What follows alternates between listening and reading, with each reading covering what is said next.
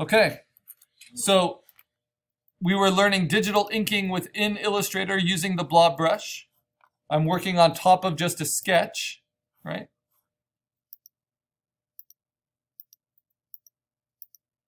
And then if I feel like, there's something a little amiss,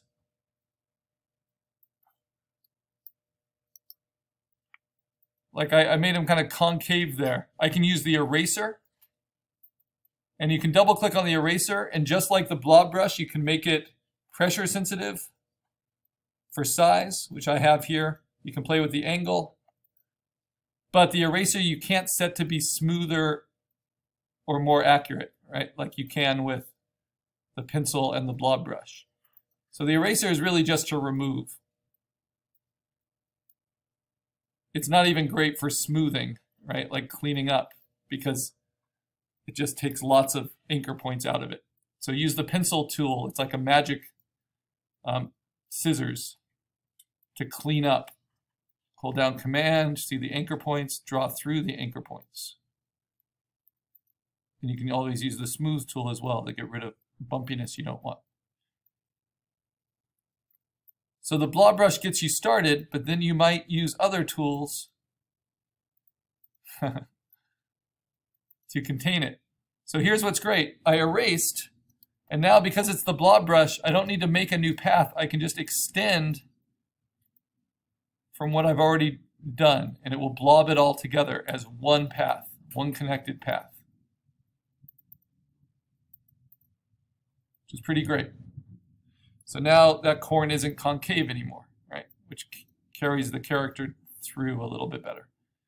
Same thing with this. Remember, I moved that little tail over, and you see how they're two separate paths right now, and I would need the pathfinder to merge them. But if I just use the blob brush, because they're on the same layer, I can merge them easily just by painting through them, and now they're the same. And then I might use the pencil tool just to clean up these connections, starting on the path and ending on the path.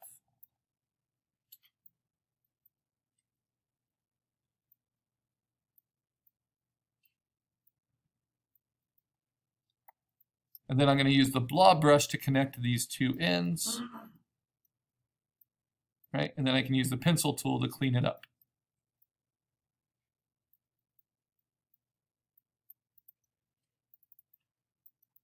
So those are my favorite all-around tools in Illustrator, the pencil tool and the blob brush, because I do a lot of digital inking or cleaning up scanned live traced inking or what have you, for different commercial jobs. And vector line work is always preferable to raster line work because it can be infinitely sized. So for instance, this vector shape now, which is a closed path, I can stretch to fit, right? But I actually like it a little bit smaller like this, and so instead, I'm going to do this. I'm going to make a copy, Control-C, of the sketch, make a new layer on top, lock the one underneath, turn it off, edit, paste in place, right? Double click it and onion skin it again to 50%. And then I am actually going to shrink it to fit the text within my bubble. And I'm going to spell alone correctly. But I still want to ink over the top of it. But I'll make it on a new layer just for organizational purposes because text is different than character, right? So I'm going to use the blob brush again.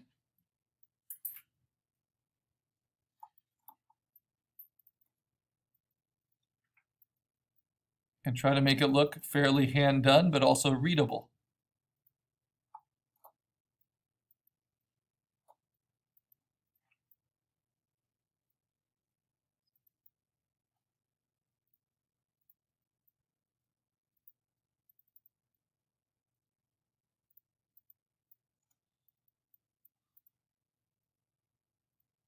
Maybe add punctuation, right?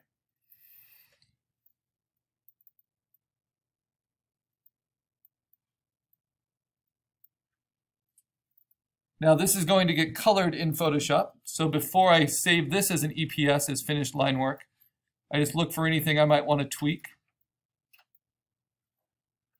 Might want to close some gaps. And you can zoom in and get pretty detailed if you want.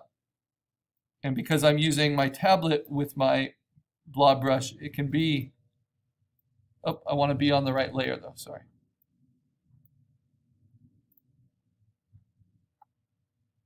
Can't blob them together if it's not on the same layer and if it's locked.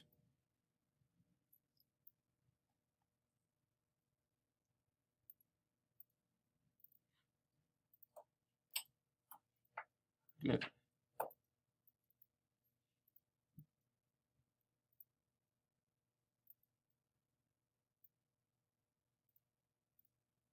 Then I can use the pencil tool, smooth tool, whatever is needed.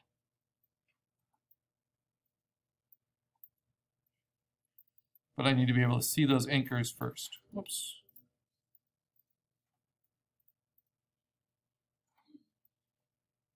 Like so.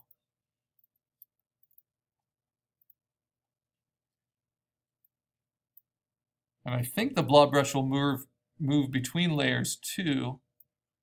Oh, no. They have to be on the same layer.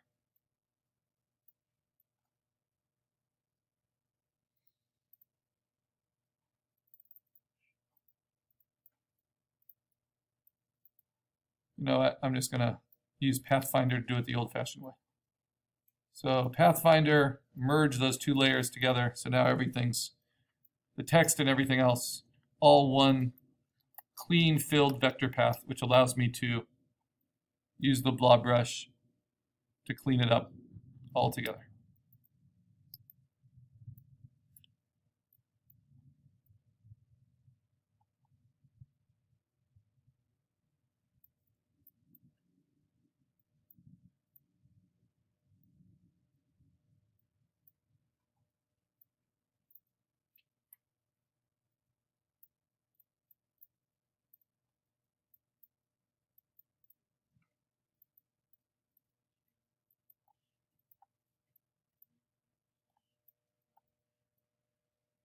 Open this up. Remember, we're going to be coloring it, so don't fill in something with solid black unless you're pretty sure you want it solid black.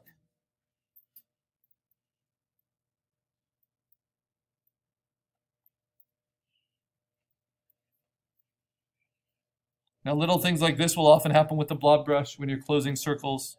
Just like with a real inking pen, they'll get kind of thicker at the ending. So I can adjust for that with the pencil tool, and I can move things around.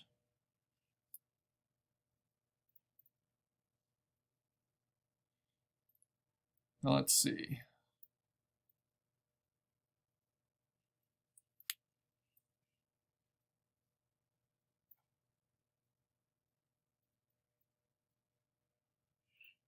Yeah, I think that'll work.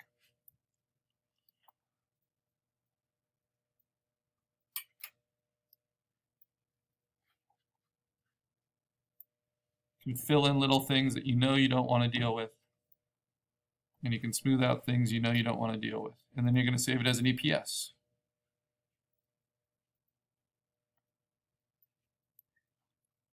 Okay, this text I'm not going to carry over because I'm going to use that for the next assignment. And I'm going to show you how to do type design because I want the unicorn to look different than the hand-done text. I want this to look more official. Yeah, but for now, this works.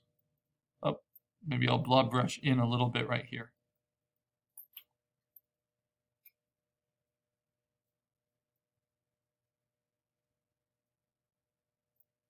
And smooth it out.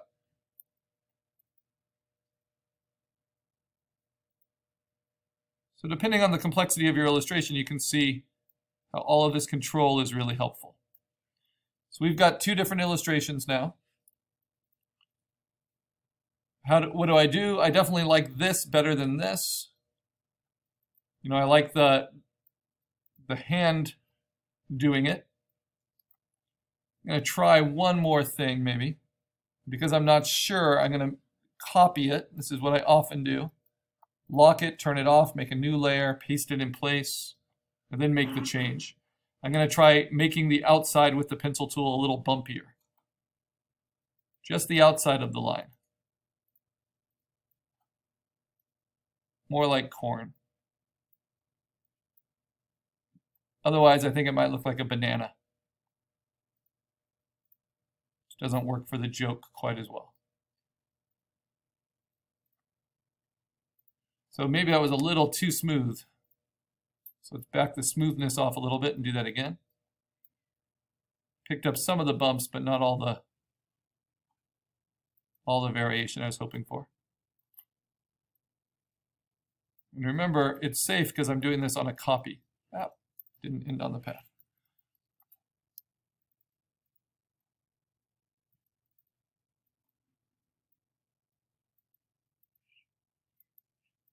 Because this is the side like light is hitting in the sketch, I'll keep these bumps a little bit thinner. And these ones a little bit thicker.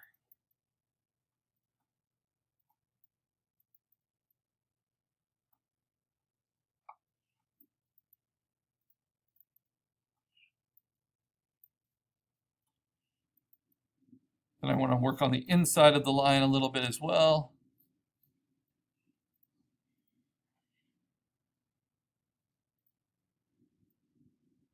And this really shows you this is about shapes, not lines. Each line is made up of, each outline is made up of an inside edge and an outside edge, which you can use separately. And that can give your illustrations a lot more variation. Because they're not logos, they don't need to be clean. We want personality, we want that kind of variation.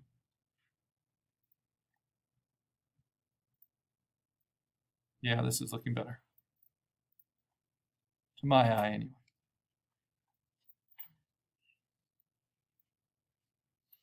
You're the only one that needs to like your spot illustration. I just want you to use these tools effectively.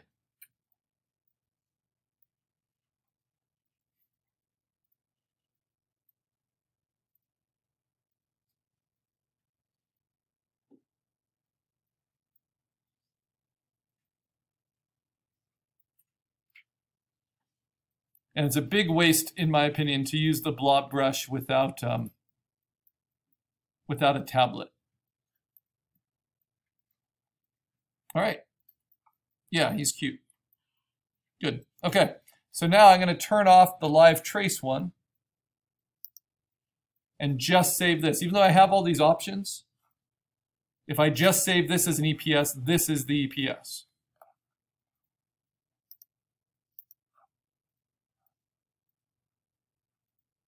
I'm going to change its name. This is Karl, Assignment 7,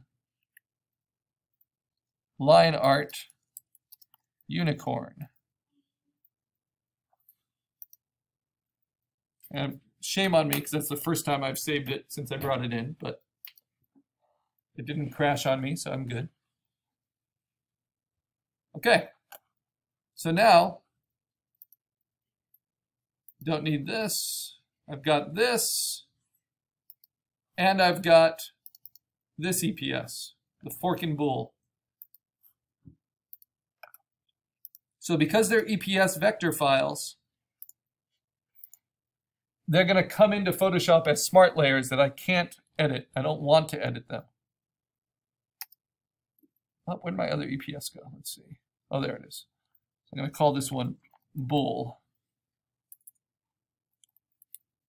And I want to pull them both to the desktop, but I can bring all the sketches into my Assignment 7 folder. Okay, so now I'm going to set it up for coloring. And I do that by opening up a Photoshop file. And just like we did before I set up the parameters I want.